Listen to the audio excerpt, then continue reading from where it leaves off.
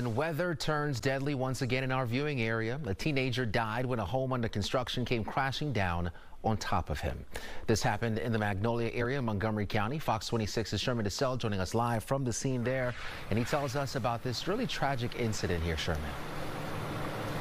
Tragic indeed. Good evening, Anthony. So officials here in Montgomery County say that they do believe weather was a factor in this construction site coming down. We're told that the worker was only 16 years old and he had just started working for the summer. A new subdivision under construction on Egypt Lane in Magnolia became a scene filled with tragedy. We just saw like a tornado. We just hear a lot of noises. And then we just saw the houses that are fall. As a strong system passed through Montgomery County, fire dispatch received a call around 1 p.m. about a worker trapped in a collapsed structure. There's a lot of wind and rain, and then it was like start like darkness, like a night, like the same we did last week. Inside was a 16-year-old construction employee who was working on the first floor. Crews from the county and neighboring departments responded. The second home then began to collapse, and a third started to buckle.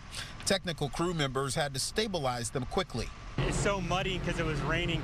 We had to put pins into the ground, pretty deep into the ground, and put 2x4s down in order to create a solid foundation for the struts to be able to support that building. The teen worker's body was recovered and he was pronounced dead on scene. Co-workers say he was the only one in the structure.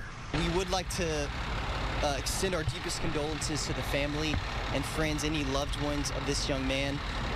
The loss of life is heavy on all of us. Quick recognition for all of the fire and rescue crews out here. They did some amazing work in a short amount of time. Well, the name has not been released of the 16-year-old, but we're told that his father was on the scene speaking with investigators. He was working at a site nearby when the incident happened. Reporting from Magnolia, Sherman Desselle, Fox 26 News. Father goes to work with his son, goes home without him. Sherman, thank you.